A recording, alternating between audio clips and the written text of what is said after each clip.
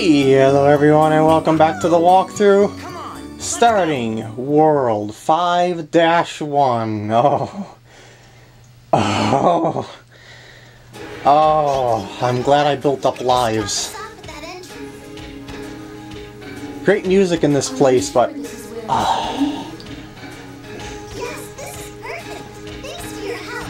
you'll see what I mean as I get through the design, explain the design aspects of this level. Alright. Clearly I am not pleased in the slightest of this. It's called the 4 jewels, because you're going to need to collect 4 jewels. It's not quiet, there's music going on, what the heck? Indeed.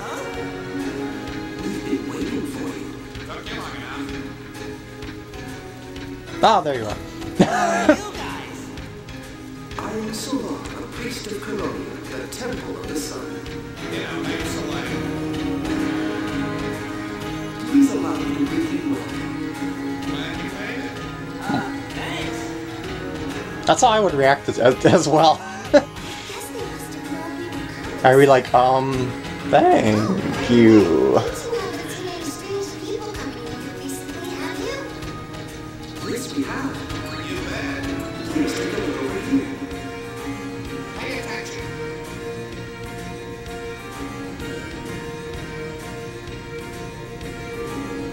Do you see these 4 empty pedestals? Indeed. If the jewels that belong on top of these pedestals are returned, the passage to the altar won't open. I mean, the camera panned right over him. Unfortunately, all the jewels have been carried off by servants of goddess. Didn't even ask permission. And I'm sorry to say that the 2 of us are not particularly good at fighting. In other words, we're winners. I beg of you, could you please find the 4 jewels and return them to their pedestals? No problem. Okay, it is a problem. Depending on you. Let us have it, you'll regret it. It's not like they'll fight me. I guess we'll just have to go find all the jewels. Yes, so. Alright, so there's 2 paths that you can take, a left path and a right path. There's 2 crystals per path, and you can see there's these little plaques that you'll see along the way that they have little colored dots next to them that indicates which crystal is where. Alright, so you got these moving platforms. You can actually fall off these moving platforms, so you actually have to be careful in certain places. And careful with that ring, jeez! I'm going to be... lava is 1-hit kill, by the way. Just saying, so be very careful about that. There's a split path here. You can take this route to go for the red one, or go for take the other path for another crystal. But I'm just going to be doing the red one first, just because it's here. I'm going to try and make it as organized as possible. This stage is very complex, let's just say that. And there's a lot of these 1-block jumps, just like this one here. You're going to want to throw enemies at those Marble Hornet symbols to knock over some platforms to jump on the other side, otherwise you're going to be stuck. That is an annoying aspect that I didn't even notice on my first run through here. And grab an enemy, over to the spring carefully. Good. And got that one freed. Let's move on. Here's the platforms that you have to make in order to progress. Okay, I'm good. And here's one of the crystals. 1 down, 3 to go, as well as, you know, getting the trapped villagers as well. No, freaking, no, I want my bonus. I want bonus time. Oh, I was too late. I failed. And I just ran right into that Gordo. Yeah, I'm just gonna call them Gordos for the heck of it, I suppose. Need a regular guy, not a gold man. Those gold guys that you've seen right there, they take 2 hits to get their armor off. Oh, shoot. You know how that works. I needed a guy to jump over that flame, but I just got knocked out of my hand, so it's like, whatever. And you'll notice that you should be able to fit through that hole in the gate, but no, nope, you can't do that. No, for some reason you can't. Gotta get all 4 of them. I probably shouldn't question the logic, but I mean, seriously, if I was Klonoa, I would definitely try to fit through that opening. Come on, man, you would too. So now we go back on the other path. Yeah, this also has quite a bit of backtracking in the level, which is kind of an off-game feature sometimes. It's not that bad of backtracking, but it is on the second path. Checkpoint! Where does this take me to? See the blue one? That's the one that I want to get there. You'd think you'd be able to jump from, you know, from here into the background, but no, you can't do that either. Gotta follow the 2D paths. Oh, and look out for the new spike ball guys that you see around these areas. Just... yeah. I'm doing a terrible job of looking out for those spike ball guys, but you should probably look out for those spike ball guys. I believe this will take me to the foreground. Watch out for the perspective as well. So some things look like that they're closer than they actually are in some places. Oh, and this spot is so annoying. You've got this guy right here, which is annoying you by blocking your path like that. So you got to get rid of him first if you want to make things a lot easier on yourself. Now, here's the issue of this little area here and what makes this area so dang annoying. See, you need to have one guy there for, you know, just to pop open that egg and rescue the trapped villager. Now you need to grab another guy, go back on the platform, wait some more. Now, you could theoretically grab onto the guy and, you know, use him as a jump, but the chances of you doing that and not falling in the lava is quite slim. So you want to get a third guy and once again wait for the platform to kill off the blue hopping guy over there and hope you don't miss. Oh crap.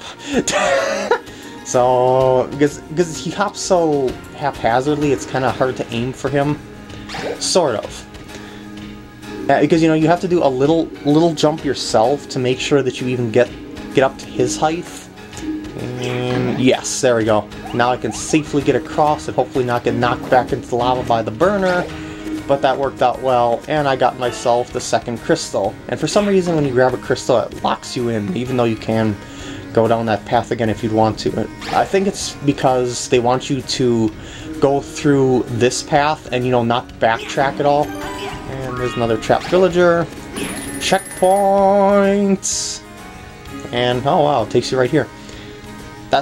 I don't know why you'd actually want to go the other way then, you know, to backtrack. I don't know why they'd want to lock you in there, because it's harder to actually go back than it is going forward there. Alright, second path, green and yellow gems. Let's get it going. This place, I should say this half, is a lot more complex and a lot more annoying. Oh, you'll notice that you go inside a yellow door and not a green door, despite, you know, the things there, but the green paths are actually over there, and they're a lot more complex than the yellow ones. I believe I can just jump right there. Good. I believe hitting those switches are a thing for the green path, if I'm not mistaken. Wait, I'm pretty sure I'm capable of hitting that switch from this side, aren't I? Yeah, there we go. I just want to hit that for later. And moving on. Oh, I seen that egg. I seen that. Oh, just a blue gem. Or blue dream crystal. Okay, green path or yellow path. I'm going to take the yellow path. Oh, wait, actually, you know what? I will take the green path, just because it's a little bit harder. A little bit more complex. And I've already got... Oh! Woo! Woo! Woo! Woo! That did not work out well, but I still survived because I have loads upon loads of health. Oh, and I heard the original PlayStation version of this game is actually slightly harder because you don't have that tornado move to slow down enemies, as well as having 6 hits instead of 10 like in this game. So this one is slightly easier than the PlayStation one from what I reckon. But otherwise, they're both worth playing as far as I can tell, no matter their difficulty or not. This one, I can tell you for sure, is pretty awesome, and I've seen the PlayStation one. It looks just as good. And get yourself across. Now take this door, and of which you want to hit this switch, which you couldn't hit on the other side because of that fence. So don't worry about that you missed that or anything like that. It's just part of another path. Come on, little birdie, gimme. Oh, I need your body. Not in that way. Thank you. And I think I'll grab this heart because I've seen it on the other side. Because I'm running, well, I was going to say running low on health, but that's obviously not the case. Ugh, do not miss that trap villager. It's kind of tricky to get back up there because those guys right there and these guys down here get in the way royally.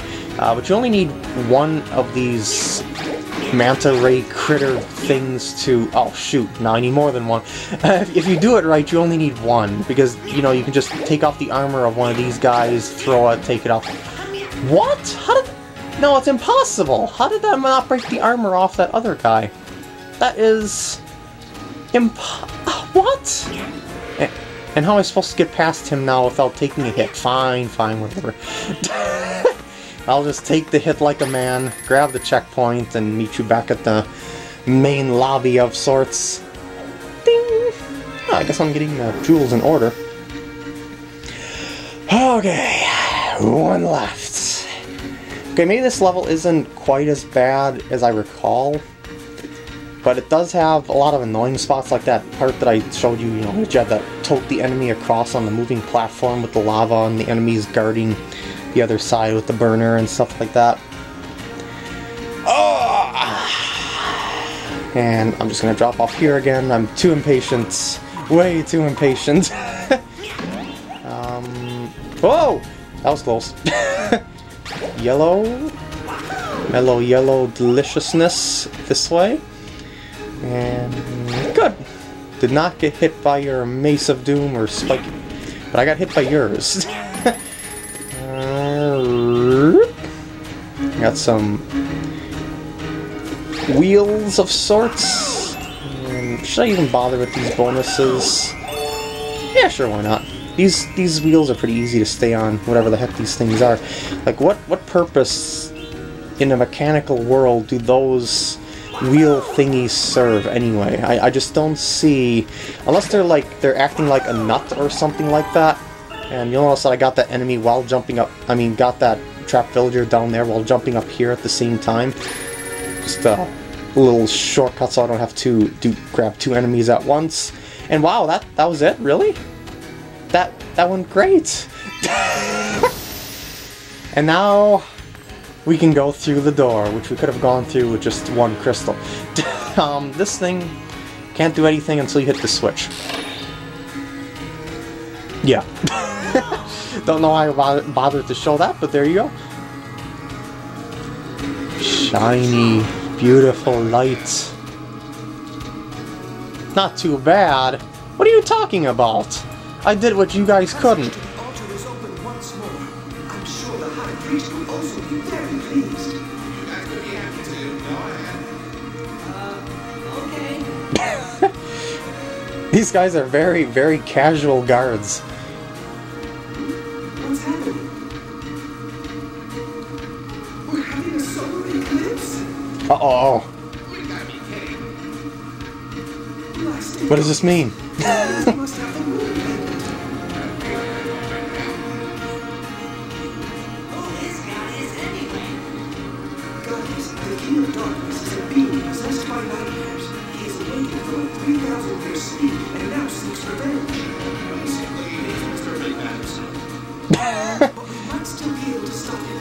Quickly, you have to get to the altar before the seal is broken. No problem. What about you guys? We are only observers. I told you, we're wimps. That's what I thought. Enter into the light.